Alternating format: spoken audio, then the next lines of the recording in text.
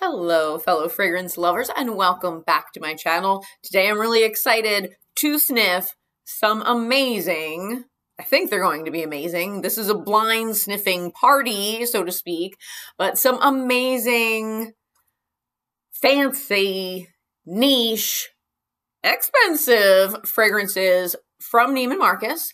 And if you watched my new Twilly O Ginger video that I just put out yesterday, you know that I went to Neiman Marcus. I had a ball just sniffing perfumes openly for the first time since pre-pandemic because they had been, kind of off limits. You had to ask for them, and now everything has pretty much opened up, so I was able to just go on a perfume sniffing bonanza. Now, I'm not gonna lie, when I came home, I reached, okay, because I probably had, 25, 30 perfumes on me. That is really the important thing about samples. So I'm gonna talk a little bit for a second about samples. Yes, are there people who take advantage of samples? Yes, yes, yes. I worked behind a cosmetics counter for years, and I freelanced in the beauty industry for years. Yes, there are annoying people who come and they just want free samples and they never buy anything and they waste your time. Absolutely. If you work in the beauty industry or work at department stores and you've had that experience, let me know in the comments below. It's really frustrating because look, I was never stingy with samples. I always gave them out, but it was frustrating when they didn't lead to any sales. But I think a good customer service person in the beauty industry knows that there are people who will come back and buy the fragrance after they have sampled them. It's really hard when you're going around and you're smelling multiple fragrances, on the same day. And yes, you can smell the coffee beans in between, but sometimes your skin chemistry is different on certain days. Sometimes the weather is a factor. I think to truly know if you really like a perfume or not, you have to give it a good wear test a couple times to see how it's going to react and mingle with your chemistry and everything. So I think samples are really crucial for that, especially with the very expensive fragrances, niche fragrances, particularly where, at least for me, I'm a teacher and I cannot afford to blind buy $300, $400 bottles of fragrance. But if I sampled one for a little while and fell in love with it and decided I had to have it in my life, I could save up for it, and buy that one. So I think sampling is really important, and it's really great that we're able to do some more of that. Yes, you can order samples. There are certain websites that I like for sampling, particularly Twisted Lily and Lucky Scent. They're great. You can get samples sent right to your house, which is very nice. But I still just love the experience of going to the department store or whatever store you're going to and having that experience with a knowledgeable sales associate who can direct you correctly. So I went there. I got my Twilly. Sorry, I'm repositioning myself. I got my Twilly O Ginger last week, and the ladies at Neiman Marcus at King of Prussia were very generous. Gave me some samples to try of some other things. So I am thrilled, and this isn't all of them, but I didn't want to be overwhelmed by too many smells. So there are a few more that I might do in another video, but I'm really excited for these because I've heard a lot of buzz about them. We're going to see how it goes, okay? So the first two samples I have here are from Tiziana Terenzi, and I have never even smelled anything from Tiziana Terenzi, but I hear one of my favorite perfume YouTubers, AI the Great, talk about this house quite a bit. So there is a wonderful lady at the Neiman Marcus in King of Prussia. Her name is Angela, so go see her if you are there. And she specializes in Tiziana Terenzi, so she gave me these to try. If you're close by, this is my other plug for the King of Prussia Neiman Marcus because I just think the people there are fabulous. So I know a lot of you watching have access to it. Go see Angela at Tiziana Terenzi. So this first one is Atlantide from the Sea Stars collection. I mean, even the little sample boxes are pretty, right? The other thing I really like about these is they put the notes on the box, so I didn't have to look them up. That's fabulous, because I always research my fragrances, usually. Now, I am a little scared about this one because the top notes are tuberose absolute, bergamot, rose, and passion fruit. And you know, I have this thing about tuberose, don't like it, but I'm going to give this a fair shot. Mid notes are cassis, red berry, narcissus, orris, orange blossom, and tuberose. Oh, double tuberose. Okay, well, we'll see what happens. And base notes are musk, benzoin, and ambergris. The bottles, by the way, of the Sea Star collections are absolutely fantastic. I'm going to spray this on my hand because if I don't like the tuberose. Okay. Oh, wow. I mean, I can tell the tuberose is there, but because of what it's blended with, it's actually very nice. And this is very, I mean, I think Atlantide is a good name for it.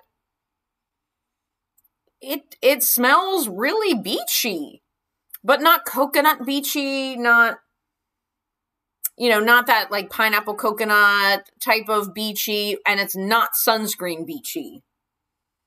It's more of the salt air and maybe some flowers. Well, you know, I'm surprised because of the double tuberose. I really thought I was going to hate this. It's really pretty. So this, I would say, is very feminine. It's very feminine. It is, I'd say it's like medium as far as strength, potency. It's not light. I mean, it's not like a, you know, light, little spritzy kind of thing. But it's not overwhelming either. I don't think this would be overly cloying or anything. Yeah, you know, I think it has a nice balance because of the musk. And of course, yeah, you get the flowers and a little bit of fruitiness. So it's a nice balance of those notes. It's really pretty. So if you like, this makes me think of like white linen pants. Like you're walking on the beach in white linen pants and maybe one of those like beachy thin sweaters with like the nautical stripes. That's what this makes me think of. I know that might sound strange, but so yeah, it's actually really beautiful. So that is Atlantide from the Sea Stars collection from Tiziana Terenzi. Limelight Lass, 2 thumbs up. I actually find that very pleasant. That's a beautiful fragrance. Okay, so here is the next one, also from Tiziana Terenzi, Sea Stars collection. And this one is called Poggia? Poggia? I hope I said that right. I'm going to go with Poggia. It's Italian. I'm Italian, so I should know this, but I'm sorry. But it's Poggia. Hopefully it's Poggia. All right, this one has top notes of Calabrian bergamot, Sorrento lemon, Syracusean blood orange, and yellow peach. I'm very intrigued by those top notes. The mid notes are rosemary, Polynesian lang lang, Turkish rose, green apple, and passion fruit. Base notes are musk, Madagascar, and vanilla, and ambergris. These sound much more like the notes that I typically like. Okay. Ooh, okay. I can already tell this is up my alley.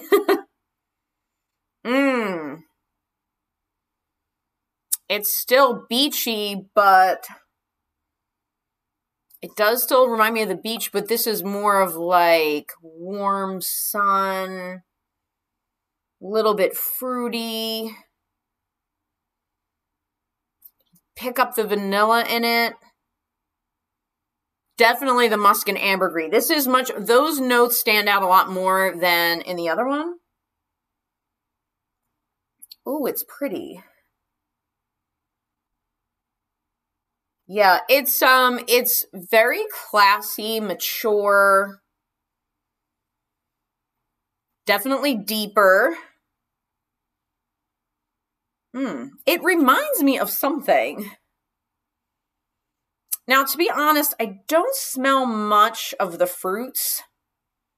Like the green apple, it's in there, but it's much more in the background.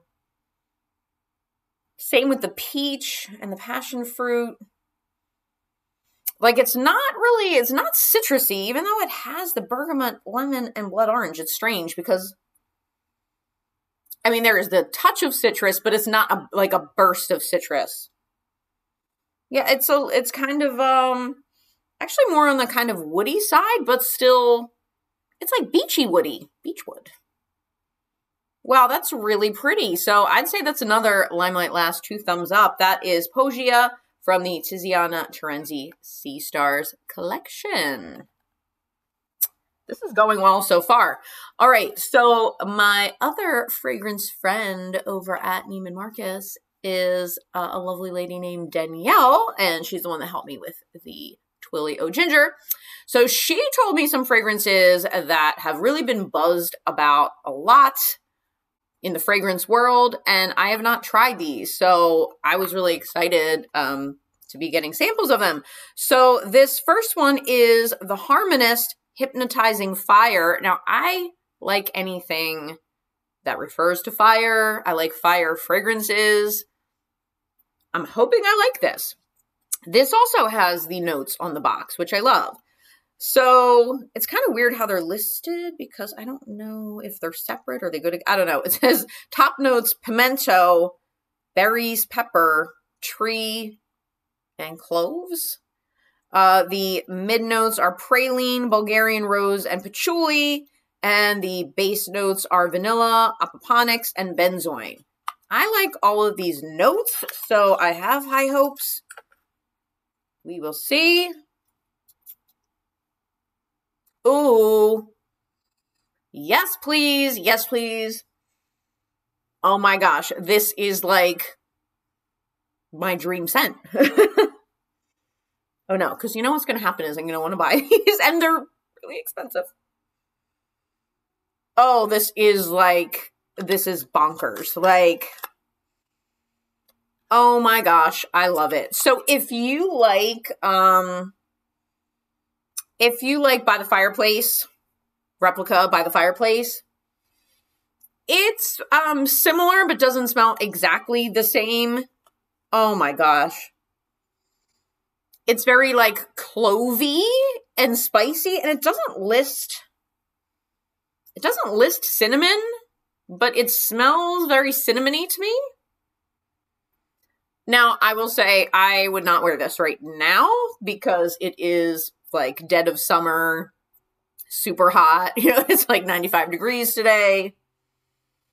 But, oh my gosh, this is so good. Fall and winter. I better start saving up for this now. I've never smelled pimento in fragrance, I don't think.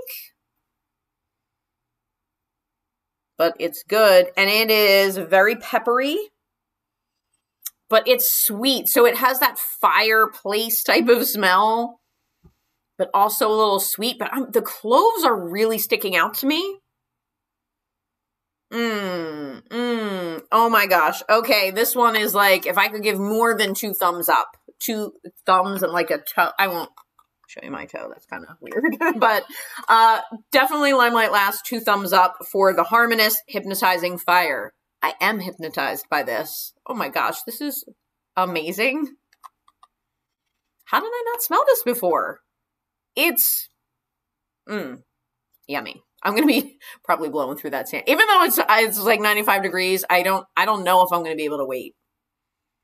I'll be in air conditioning. When I'm in air conditioning, that'll be fine. Okay. Wow. That was a winner. All right. The next one that is apparently getting a lot of buzz is this Clive Christian Crabapple Blossom. Clive Christian Crown Collection, to be specific. And I have never smelled anything from this house. So again, I'm excited about it. Now, when I first saw the name, I was like, I don't know, crab apple blossom. I'm not really into like appley things, but I researched the notes on this one and it might be okay because the top notes are C notes, apple blossom, and bergamot. Mid notes are mojito and rhubarb. I mean, mojito is like one of my favorite drinks ever. And then the base is driftwood and sandalwood. So I'm imagining this is going to be maybe kind of beachy, but we'll see. We'll see. Oh. Okay, this is very, it doesn't really smell like apples to me. This is another, I mean, from what I can tell so far,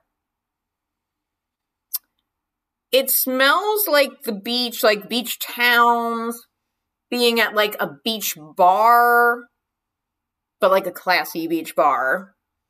I get that mojito, definitely, very prominently. And I love mojitos. But it's just general C notes. And that's kind of what I get. It's like, just like the way the air smells down at the shore. That's what we say. I'm from the Phillies suburbs. Well, the whole Philly area says down the shore when they're talking about going to the Jersey Shore. I don't know what you say if you're somewhere else. But it's that like general smell. It's very pleasing. Yeah, and you get a little bit of that tartness from the rhubarb. And the driftwood and sandalwood is there. It's just, we might get it more in the Who's we? I don't know what we're talking about here. I might get it more in the dry down. Because it's there. I can smell it in the background. But really the C notes and the mojito. But this isn't like the type of mojito. Like there are mojito like body sprays, like Bath and Body Works type of sprays that smell like that. Again, not knocking them. I like those types of things too.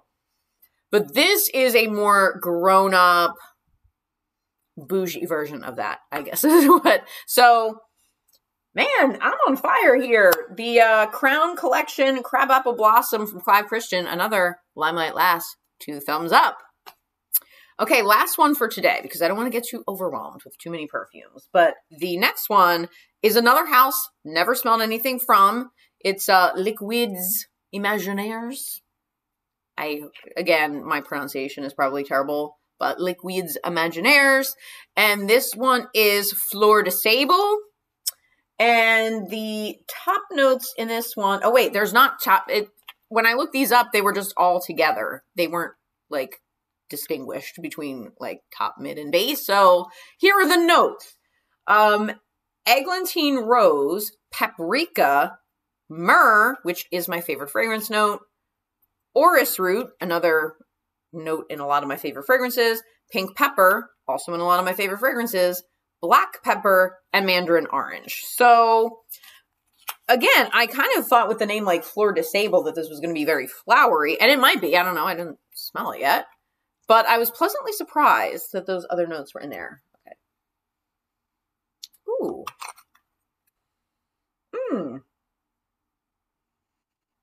It's very rosy. Well, that's interesting because it's rosy, but it's like peppery. It's a peppery rose, so it's, you know what, it kind of reminds me, not exactly the same, but it reminds me of my favorite in the Twilly lineup, which is the second one, the Eau Poivron, or whatever it's called. Yeah, you know what, actually, it's similar to that. This has a little more complexity, though, because that one only has, like, 3 notes or something in it. I am getting the paprika and a little bit of the myrrh, and then the orange is subtle, but it's there. This is really different smelling. Like, I don't think it would be smelling like a lot of other people with this, which is good. Yeah, it's, if you like really different rose scents, like not traditional rose scents, but rose scents with a little oomph, This is good. Yeah, it's just a kind of a strange combination, but in a good way. Because it is like rose and paprika. And those peppery notes. Wow, it's very, very pretty. So, you know, it's not like an in-your-face rose. And even by now, like, the rose is dying down a little bit. I'm interested to see how this wears. You know, we'll see how the dry down is. But I'm going to say Fleur de Sable from Liquid's Imaginaires is another Limelight Lass 2 thumbs up. Winning today with these fragrances. So there you have it. Those are some really amazing fragrances from Neiman Marcus. And not that Neiman Marcus is the only place you can get these, but that's where I found them. And again, thank you to the fabulous ladies at the King of Prussia, Neiman Marcus, Angela and Danielle. Go see them. They will definitely hook you up and share their knowledge with you. They're very, very knowledgeable. And I'm hoping to do a few more of these niche sampling videos, let you know whether these are worth the money and all of that stuff. So let me know what you think in the comments. And again, if you have not subscribed to my channel so far, please do so. I would really appreciate it. Share all of that good stuff. Like, give it a thumbs up, and I will see you in my next video. Bye.